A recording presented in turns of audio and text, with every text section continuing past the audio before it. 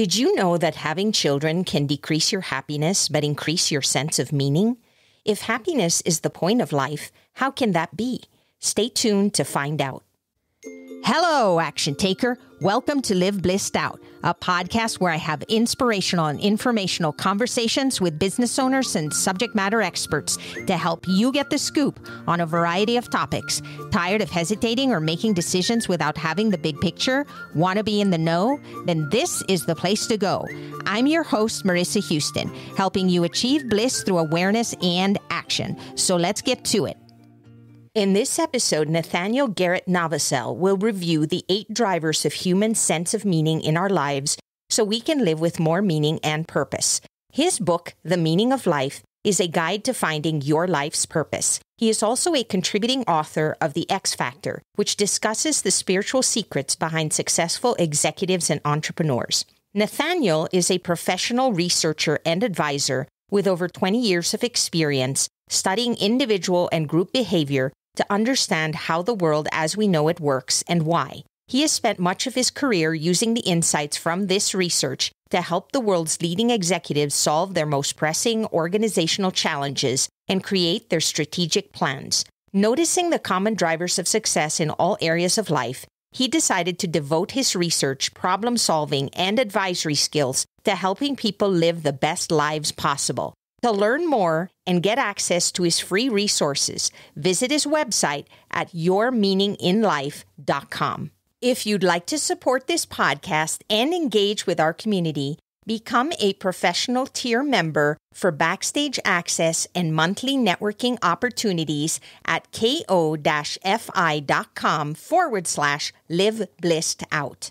The information, opinions, and recommendations presented in this podcast are for general information only, and any reliance on the information provided in this podcast is done at your own risk. This podcast should not be considered professional advice. Nathanael, welcome to the show. I'm so glad you're here. Thank you for having me. What are we talking about today? We're talking about the biggest question that anyone will ask themselves. So what is the meaning of life? I'm glad you are helping us define that because people have different perceptions of what meaning is to them. And so I think it's important to start by defining that. When you say meaning, what exactly does that mean in our lives? Sure. Yeah, that's the first step of any scientific inquiry is to define your terms. There are many definitions that people mean when they say meaning of life. The ones that are subjective that can't be answered because they're subjective by definition are goals and ethics. So goals are like, what's the point of life? Like, what are you trying to do? Is everyone trying to do something? And that's subjective. You pick whatever goal you want. If you want to, build a house, or if you want to run a marathon, I mean, that's for you to choose. There's no ultimate one single goal for everybody in life. And that's what people try to look for. And you can't look for that because it's subjective. Ethics are the other one, like what's the best way to live? And those ethics that are best are based on the goal. Ethics are subjective as well. The 3 that are objective that you can define meaning as are the definition of life, the purpose of life or intent of life, and what makes life significant. And they all have the same answer, which is growth.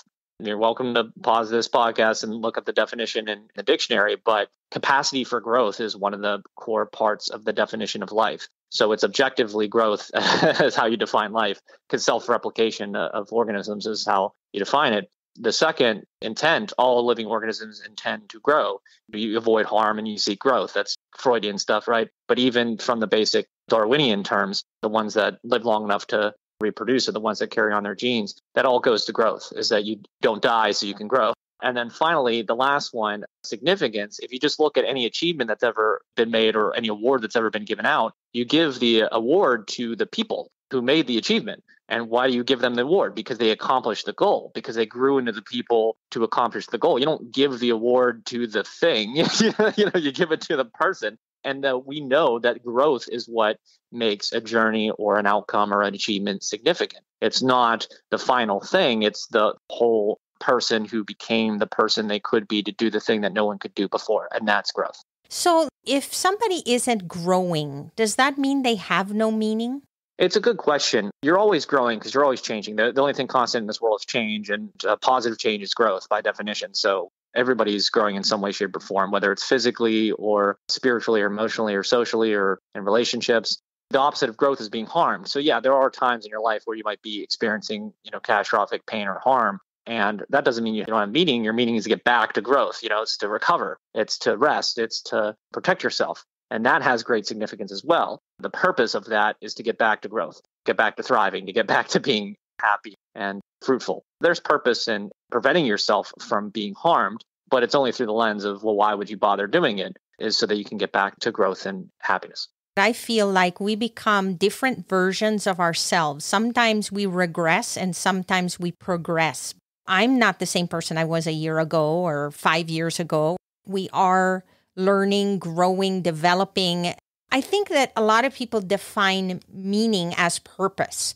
Could you share with us how meaning is different from purpose? Yeah, so they are synonymous in the sense that it's one of those definitions, the intent or purpose of all living organisms to grow. But purpose can also be the goal that we were talking about earlier, which is subjective, which is like my purpose in life is to run a marathon, or my purpose in life is to have children or something. There's just difference between like the actual goal itself and what drives the sense of meaning in your life. And the sense of your meaning in your life does not just come from the outcome itself. It is from the journey. They've done a ton of research on this. They actually had people choose whether to get a reward. I think it was like a concert or something, like if they wanted the concert to happen tomorrow or a week from now or a year from now. And it turned out that contrary to everyone's belief that everyone's all about instant gratification, most people actually picked to have these pleasurable events be a week out, not the next day. Why? Because the anticipation of the event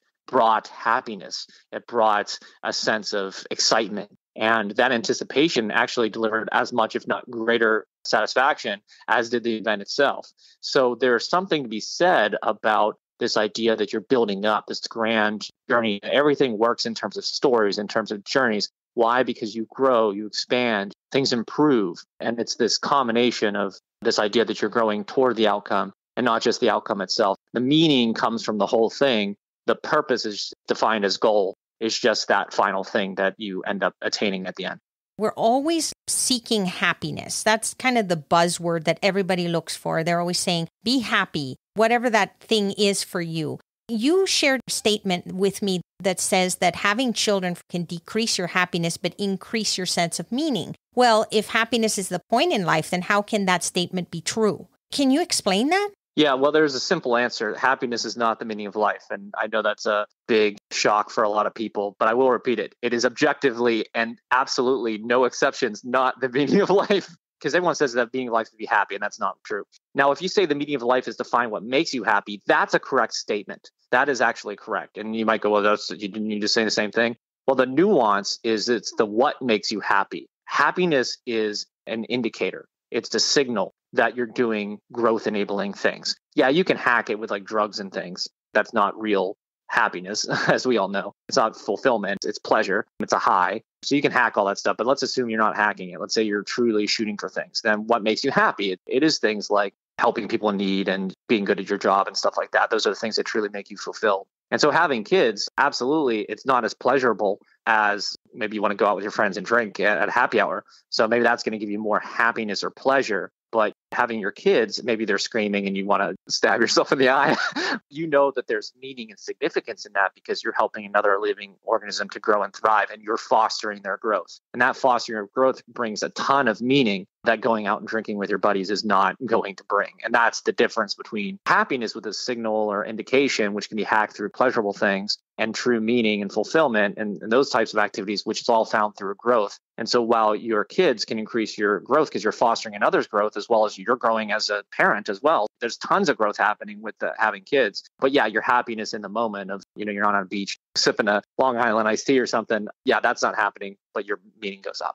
In your book, The Meaning of Life, you talk about 8 concepts that are necessary to find your meaning and purpose. And what I enjoyed about the book was that it really laid it out so simply, and you used a lot of examples and exercises to help us really understand the why behind those concepts, how they all interrelate in our lives. I think we're looking for that why. We're trying to understand because there's so much conflict that's taking place in the world, and we just don't get it. Like what we think is right should be right for everybody else, and why don't they get it? I think your book really helps us understand that. Would you share what those concepts are with our listeners?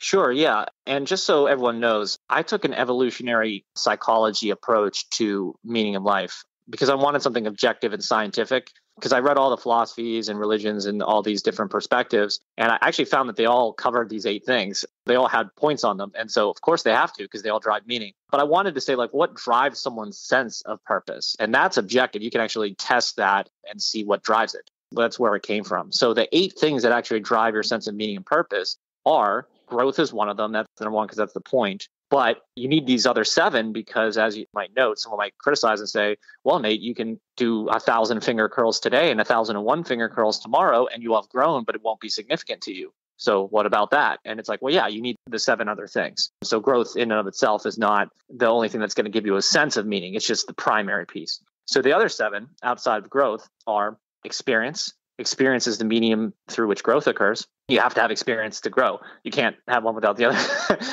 Desire, which drives you to have experiences that lead to growth. Belief, which sustains your continuing effort toward the outcome in the face of adversity. So it sustains your desire to have experiences to grow.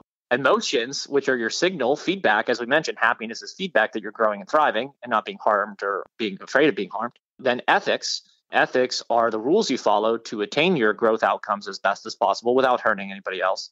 Then support. Support is the ability for multiple organisms to cooperate to achieve greater outcomes, growth outcomes, than they could on their own. The reason why you support, not cooperation, is because, well, first of all, cooperation requires both ethics and support. But secondly, you can get support from things. I had a support from a Walkman when I was a kid because it always made me feel better listening to the radio while I was running. That was support for me, even though it wasn't a person or an organism. And then finally, choice. And basically, the choices you make in your life shape your own destiny. You need to have the power and freedom of choice to live the life the way that you see fit so you truly feel fulfilled and your best self. They're like building blocks. They all connect in some way to help you achieve the ultimate, which is growth. That's right. They all build on each other. That's why I put them in that order, because first you have to understand what the meaning of life is. So I have to explain growth first. And then you have to explain how did growth occur? Well, through experience. Then you have to grow. Well, okay, how do you determine where to grow? You have to want to do it. That's your desire. And then, well, how do you make sure you actually achieve it? Well, you need belief, because if you don't believe, you won't have any desire. You'll be depressed and think that nothing's worth doing at all. And then how do you know you're on the right track? Well, your emotions are telling you. If you feel good, then okay, you're doing the right thing. If you feel bad, well, maybe you're not doing the right thing. And again, that's avoiding things like addictions and stuff, because that can hack your brain and then you'll feel good even though you're doing the wrong thing. Any indicator can be hacked, as anyone who's cheated on a test to get an A knows that you can hack any indicator. And then I put support and choice at the end, because support is like a growth maximizer, a growth multiplier. Any self-help book or any kind of book where you want people to take action, you got to end on that action-oriented note. And choice is life's ultimate ability, because otherwise you're just a passive existence if you didn't have choice. If you just sat there, I always use the example of Clockwork Orange. I mentioned Clockwork Orange and about how he was strapped into the movie theater chair and had his eyes pried open and watching the screen and he couldn't move. I mean, imagine living life like that. Like, that's not a life. That's not a meaningful, fulfilling life. That's being forced to do something and even having your attention forced upon you. You need choice to feel that sense of agency, to feel meaning and fulfillment as well. So that's why it's in that order. And then it ends with choice so that people realize that they have the power of choice to direct their own lives, and they should not take that for granted, because it's the key to their fulfillment. Choice is really important. I think sometimes we forget how many choices we have until we don't. If you just take the example of what's been happening in the world in the last 2 years,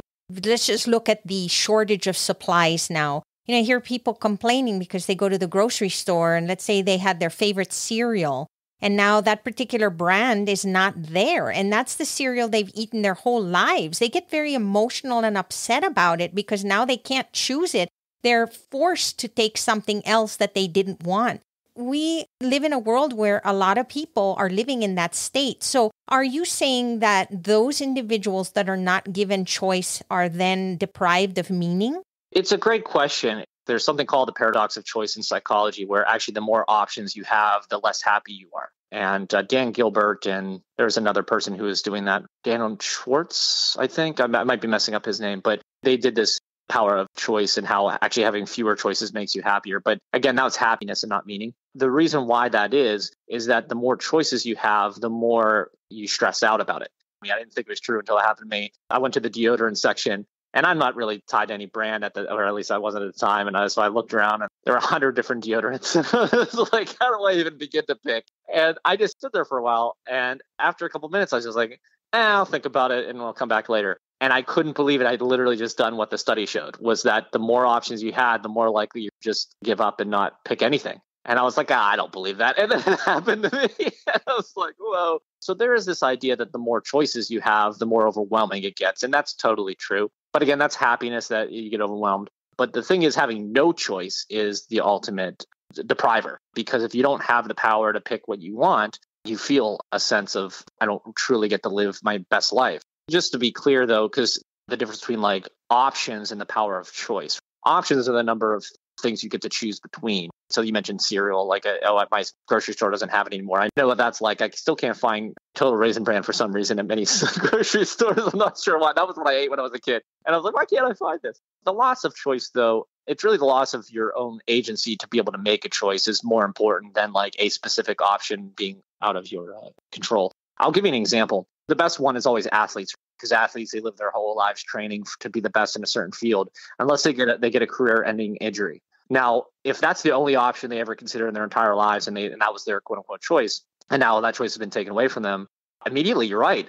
Your sense of meaning and purpose in life has just been completely sucked away. Because like, I was a baseball player or I was a football player, and now I can't do any of that. And now everything I ever cared about or loved has been taken from me. And people get really depressed and they can start doing drugs and all this other stuff, and they can really lose their sense of meaning and purpose. However, just because an option is gone doesn't mean that meaning has to be gone, because your power of choice is still there, even if that option is gone. There are always those stories of people who maybe didn't cut it in the NFL or maybe got injured, and then they became one of the greatest coaches of all time. Those options are still there. You could be a coach, you could be an analyst, you could be a journalist, you could be a sports writer, you could go into physical therapy and help other athletes. There are literally millions of jobs in that discipline outside of just being that particular position player that you were. While losing that option can really take a huge shot at your sense of meaning and purpose, the only thing that's going to bring your meaning and purpose back is using or exercising your power of choice to select a different option and go after that one and be the best you can there. I think I just answered your question with both answers, but on one hand, it does suck away, losing an option can suck away your meaning. But on the other hand, your power of choice, as long as you have it, you'll always be able to pick other options and find meaning in those. In my mind, as you were explaining that, I'm thinking there's a lot of people, for example, that are born into families where the parents have had a business forever and now they expect their children to take it over, and they don't give them the option to try something else. Maybe they were passionate about music, but no, music isn't where you need to be. This is our family business and you've got to do this. Or there are societies, for example, that are set up in such a way where they tell you, you're going to be a gymnast, you're going to be a doctor, you're going to be whatever they say you're going to be. And it's not what brings you joy or meaning, or you have no interest, as you said, in those things. Your desire is not there. And so that component is missing. How do those people then find meaning under those circumstances? Well, you're combining two concepts, choice and ethics, because everyone thinks that ethics are these absolute, objective, universal things that have never changed in history. And that's obviously not true. The truth is that what's ethical is what everyone can agree upon. But the rules that people can agree upon are what the rules are. And that's what is considered ethical. And everyone says, oh, no, that's not true. It's objective. It's like, okay, I'll give you an example. And that's the example I give in the book, which is it ethical to make your kids go into the same field or business as you? And everyone today says, oh, how can you possibly do that? It's terrible. But then when you realize back in the Middle Ages or whatever, let's say your parents had 10 kids or something, you have to feed them all. And it's hard to succeed in a small business. Let's say you're a blacksmith or something, and then there's the eldest son, for example, is expected to take over as a blacksmith. And you're like, well, I want to go dance. If you don't take over that business, your entire family might starve to death. So it is ethical in that case to expect that person to take it over to help support the family. Today, of course, with the luxury we have of anyone being able to do whatever they want, then yeah, it's kind of unethical to kind of force someone to do that. You got to see how the rules and what's ethical or right or wrong is all relative. But to your point about like, what does someone do in that situation? There are a couple of things. One is that just because you have to do one thing, maybe you have to kind of take a job for a while to feed your family or whatever. That doesn't mean that that's the only choice you could ever make for the rest of your life. You could say, okay, I'm going to do this. And what I'm going to do is I'm going to train someone else while I run the business, and then I'll make that person the manager. and I'll be the owner, and then I'll go do something else. Or it could be, I'm going to do this temporarily. I'm going to go back to school. I'm going to go school nights. Or it could be, I'm going to do this just to make money because it makes me more money than anything else I could do. But in my free time, I'm going to write a book, or I'm going to spend time with my family. And so things are all options that they have, that either you can stick with what you're doing to do the right thing and then find other ways in the future. The choice is yours to really do it. But it's a combination of choice and ethics, whether it's ethical or not for you to feel obligated to do it. And then the choice that you have for how to pursue your own objectives while making sure you don't hurt anybody, or to make sure you support or take on the responsibility you have for others.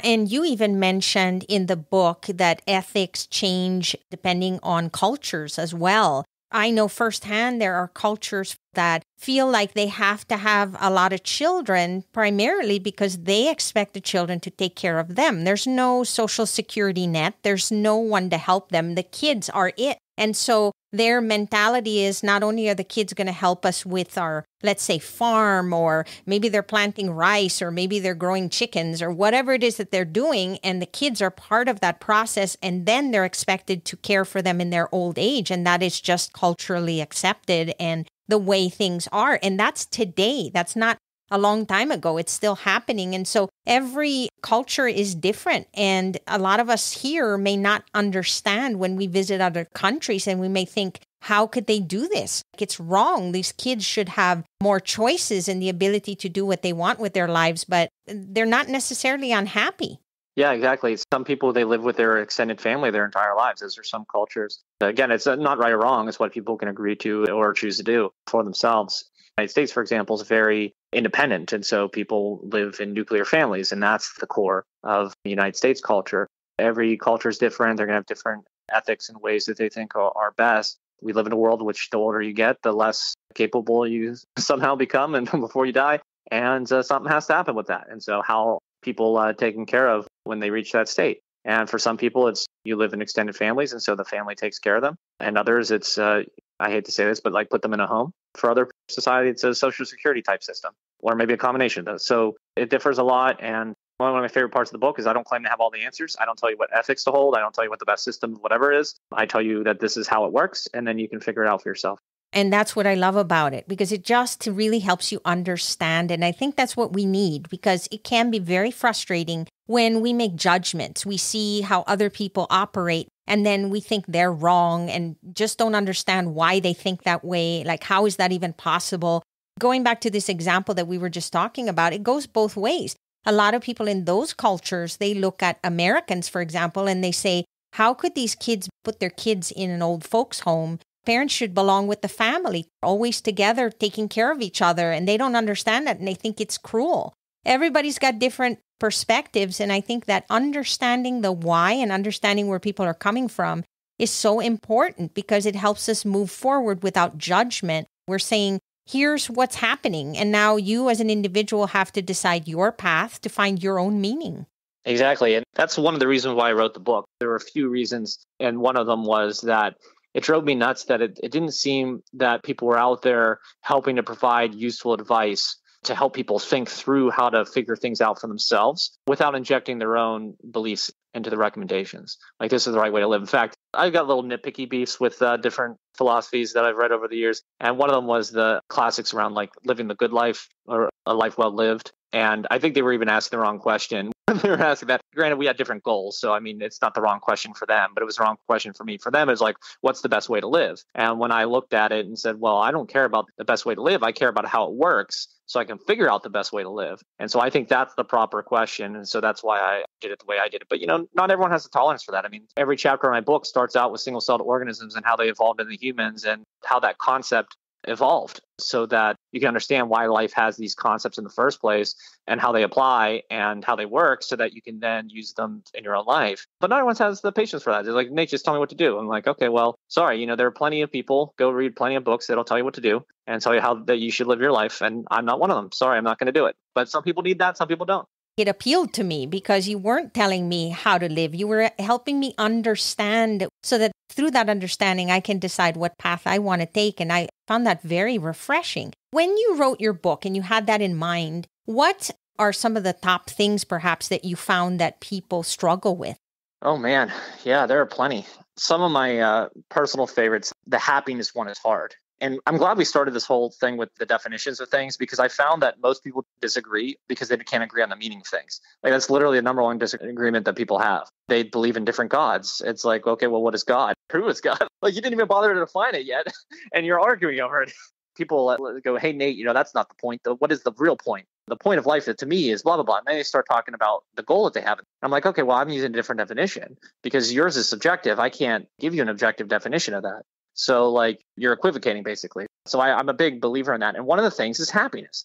As I mentioned a little bit ago, happiness can be either pleasure or fulfillment. And it's just the way the English language works that all that rolls up into the word happy or happiness. And so people think, oh, I'm supposed to be happy. One of two things happens. One is they're like, oh, I want to be happy. I want to be happy. And these things make me happy. And they identify all these pleasures. Oh, I want to go drink or I'm going to go do drugs. This stuff makes me happy. And that's the goal in life. But that's pleasure. That's not fulfillment, that kind of happiness. So by conflating the term, the two types, they then seek things that they think are going to make them happy. And then are wondering when they don't. Like when you get withdrawal and you feel miserable and you hate everything and you lose all your friends when you do drugs. And it's like, well, what's going on? So this is supposed to be making you happy. And this point was supposed to be happy. It's like, no, no, no. And so they think happiness is the point of life, and then they go in the wrong direction. They seek pleasure and highs and the next life high and not focusing on fulfillment. And so it's that misunderstanding of what the pursuit of happiness is. The pursuit of happiness, which is written in the Declaration of Independence, is the pursuit of happiness. It's not to be happy. You don't have a right to be happy. And it's not necessarily to just go do things to make you happy. But like strictly, it's about finding what in life you enjoy doing. Is it helping other people? Do you like a certain sport or activity or hobby? Those are the things you're looking for. And most people, when they are seeking pleasure, they're watching TV, they're getting addicted to substances, they're gambling, they're doing things that give them those highs. But what they should be seeking is growth enabling activities, which give you that pure, natural high of fulfillment of accomplishment and that sense of progress and that sense of meaning, significance, growth, all those things. That's the right kind of thing to seek. And most people in today's society, because everyone's trying to get you to buy their product or watch their show or do these things, they say that get this thing and you will be happy. They're kind of conditioning you to say, well, this thing will give me pleasure, then I'll be happy. And it's like, no, no, no, no. They're messing with your mind. They're brainwashing you to buy the product, right? The reason why that thing makes you happy is because it either helps as part of an activity that you enjoy, like being with your family. Like, I'm not saying alcohol's bad. I'm saying that if you are with friends and family and you're drinking alcohol and it's enhancing that experience, if you were sitting alone and drinking the alcohol, probably not so happy and able as being with the friends. So it's that friendship and that enhances it. And so there's no doubt there's value in certain products and things that can actually make your life better. But don't conflate that with the actual delivering of the pleasure or the happiness and the natural fulfillment you get from living a life well lived, meaning full of growth and thriving and being with people and that sort of thing. So that's what I think the biggest one that people get wrong. There are a few others, but I'll stop there. It's really important to understand that. That is why addiction is so scary in a sense, because whatever addiction you may have, whether it's food, whether it's gambling, whether it's drugs, whatever it is you choose to be addicted to, it's a temporary high. Every time you have that meal, you're looking to the next meal. Every time you have that drink, you're looking to the next drink because you're feeling it at the moment, but then once it subsides, you want more. And shopping, even as an addiction, people like to go buy stuff because it gives them this special feeling of, oh, I have this new thing that's going to help make my life better. And then when things go back to normal, that gets set aside. And you even see that with children. When you buy them a toy, they play with it for a few minutes and then it's on to the next thing. They forget about it because that quick high that they get from that moment goes away. And then what's left? Nothing. And you don't have that meaning that we're all here to fulfill in our lives. Another one I think is important is that ethics are necessary for meaning, but they're not meaning in themselves. I'll give you two examples, one of a good use of it and then one of the misinterpreted use of it. The good use of it is everyone knows about the steroid era. My favorite baseball player, one of the best of all time, didn't get into the Hall of Fame. And the reason is it's exactly what makes ethics part of meaning, because the answer is, well, if they cheated, then they don't deserve to be in the Hall of Fame. And so what you're really saying, let's interpret that into the words that I use in the book, that if meaning of life is significance is growth, and ethics is important to do it, you have to do it ethically, meaning you follow rules to maximize your growth without hurting anybody else. Cheating is a form of succeeding at someone else's expense. And taking steroids is unfairly enhancing your ability so that you can perform better than other people in an unnatural way. And other people didn't have that opportunity because it was a banned substance. And so basically, if you cheat, then therefore it takes away the significance of that accomplishment because you didn't do it yourself. You had help and that other people didn't have. So you had a leg up. And so therefore that accomplishment doesn't count. And there are two camps. So there's the people who think they do belong and the people who don't. The people who don't will argue it's an ethical thing. You cheated. You were unethical. That shouldn't be rewarded. Then other people make it seem not ethical, but like not unethical, if that makes sense. So like, oh, everybody was doing it and it was still significant achievement and they still had to swing the bat and all that other stuff, right? Those people are making an argument that it's not great, but it wasn't unethical in the sense that they were like fixing games. People have different angles on the ethics of it, and that changes whether it's significant or not, that accomplishment, right?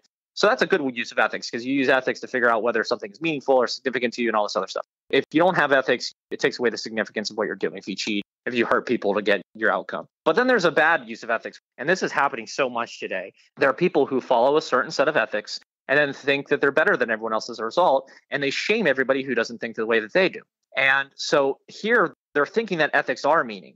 There's an old joke about a vegan, a P90Xer, and a libertarian walking to a bar. How do you know? Because they've already told you. So there's a joke like that. And so those are the people who are super vocal about it, right? Those kinds of people who live by certain ethics and are super vocal about it and can't shut up about it. Those are the people who then want to force those ethics onto everybody else and think everyone should be just like them. There's a switch that they're making between I live this way and it makes me feel happy, which is fine. You're welcome to live however you want. And whatever makes you happy is good from a meaning and fulfillment standpoint. But then if you try to make everyone live like you, and maybe they don't have the same situation, maybe different ethics they have to hold for various reasons, and then you look down on them and say negative things about them, and let's say you become a YouTuber and just start making fun of everybody who disagrees with you and just says that they're all idiots. Now, are you really happy and fulfilled anymore? I would say probably not. You sound like a miserable person that no one likes. Now you're using ethics to be the meaning in life, and it's not. I can give you one example of why it's not, and I can prove it. I lived my entire life trying to follow all the rules. I jokingly said I had perfect child syndrome because I was raised by a single mother, and she looked miserable all the time. She didn't like her job when I was growing up, and so I did everything humanly possible to never do anything wrong. I never stayed out late. I never did drugs or smoked or any of that stuff. I never got bad grades. I tried to be perfect so that I wouldn't make my mother any more stressed than she was. And you know what? No one cared. They were glad I wasn't bothering them, but they didn't care. Like as soon as I did anything remotely that seemed wrong, I wasn't actually doing anything wrong, they'd yell at me. And it's like all of a sudden all that went out the window. It's just the truth is that ethics are important to meaning because they can take away the significance if you don't do it ethically. Like if you cheat and you know you cheated, then you don't feel like you actually won. And that's true. You don't feel like you really achieved it. At the same time, it's not the meaning of life to be ethical at all times and that you're better than other people because you end up not being as fulfilled if you treat it that way. Better, okay, in what capacity, right? Because what somebody defines as better is different for somebody else. If you think about just basic interests that we have, who are you to say that if you like to ride motorcycles, for example, that the other person should ride motorcycles too? What if they don't like it? If that person does not believe that they can ride a motorcycle or they don't have the desire to ride the motorcycle or when they think about the motorcycle, they have bad emotions, why would the other person who enjoys it think that that is what's good for them? I think we need to understand and appreciate the fact that we have different interests for a reason. I think it's part of the way we're supposed to exist. We need that brain surgeon. We need that EMT to come help us when we need help. Everybody is not going to be able to contribute in the same way. Exactly. And it's a live and let live kind of thing. Yeah, you want to establish rules as a society to make sure you maximize people's potential for growth and minimize their potential for harm or to be harmed. You can always give recommendations. I mean, there's nothing wrong with giving advice to people. Some people think, well, I have the best way of living, so I'm going to try to get everyone on my side to live in this way. And it's like, that's not the point of life. The point of life is to find those growth opportunities where you want to be better in your life and to go after that. And ethics are just like, what's the right way or the best way that will work for me? And those are what I call positive ethics in the book, the right way to approach something to achieve a goal. And yeah, you give people advice, but if they find a better way to do it for them, that doesn't mean you're wrong. Doesn't mean that they think you're an idiot. They're just going to approach it differently. And you have to accept that and say, okay, well, as long as they're not hurting anybody, then they can live their life as they see fit.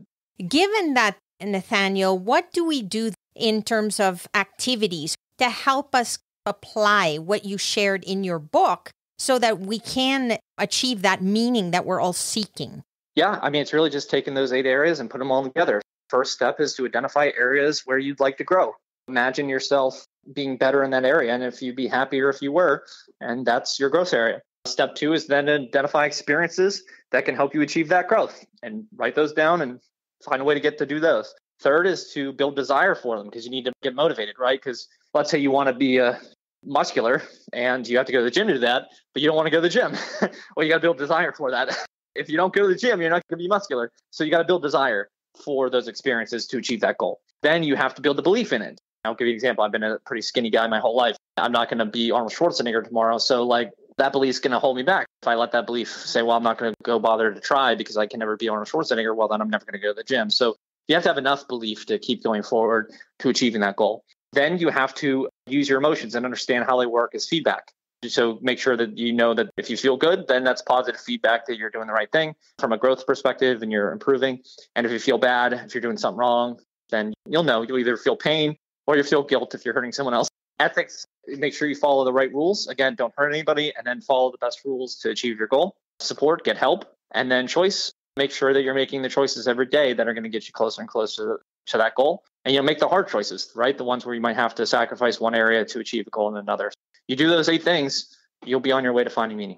It's not simple to apply because there's so many things you have to consider for each thing that you want to go after. But you lay it out in such a way that there's a path that you can take. And once you identify exactly what that is, you can replicate it. The concept here is that we need to step back from our lives. Most of us are just living robotic lives. We don't give ourselves time to reflect, to say, how did that go? What do I want to change? Was this good? Was this not good? Why is this happening?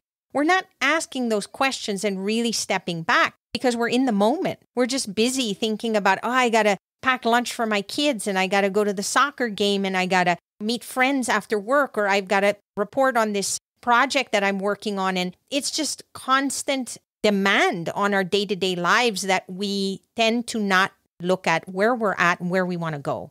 Exactly. Yeah. But if you do those 8 things, you'll find more meaning in your life. It's as scientific as 2 + 2 = 4, man. You have those 8 things, you'll find your life to be meaningful. You don't have those 8 things, you won't. It's that simple. How do people get a hold of you and learn more about your book and everything that you do? My website is yourmeaningoflife.com, and I have a blog on there. The book, you can find it wherever books are sold, Amazon, of course, being the top one. It's called The Meaning of Life, A Guide to Finding Your Life's Purpose. And the full author name is Nathanael Garrett Novosel on there. And then I also have social media at Life the Book. And then I also have another book. I was a multi-author book called The X Factor. And my chapter is on how to find meaning and how to build more care in what you do as a profession. You can find them on Amazon or wherever you prefer to get your books. Nathanael, thank you so much for being here. This was so eye-opening, and I just appreciate you taking the time to share this with us. Thank you so much for your time, and thanks everyone for listening. That's a wrap for this episode of Live Blissed Out. Thanks to Nathanael Garrett Novosel for joining us, and thanks for listening. If you have a question or comment for a future episode, all you have to do is go to speakpipe.com/LBOVM or click the link in the show notes to leave a brief audio message. If you find value in our show, please visit liveblessedout.com to reach out, subscribe, and share on social media. This show is made possible through listeners like you. Thank you. So long for now, and remember to keep moving forward.